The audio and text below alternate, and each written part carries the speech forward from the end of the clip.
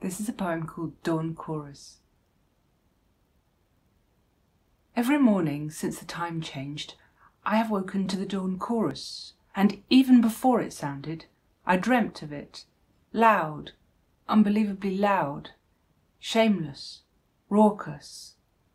And once I rose and twitched the curtains apart, expecting the birds to be pressing in fright against the pane like passengers, but the garden was empty, and it was night.